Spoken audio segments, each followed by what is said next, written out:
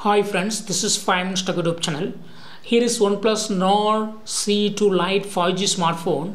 In this video, you will learn how you can set a double tap to lock your screen in your phone Oneplus Nord CE2 Lite 5G.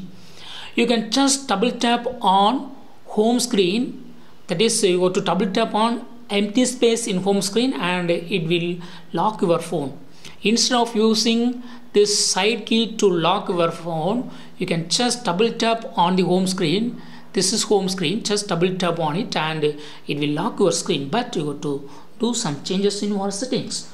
First, go to the settings of your phone here and click on home screen and lock screen, and here turn on this button, double tap to lock. So double tap a blank area on the home screen to lock the screen.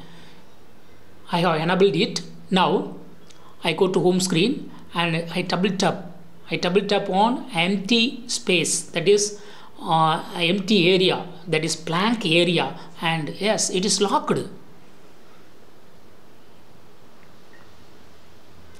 So if this is home page and you go to double tap here, and yes, it is locked. So in this way you can easily set double tap to lock home screen in your phone Oneplus Nord CE2 Lite 5G. That's all friends. Thanks for watching. Bye.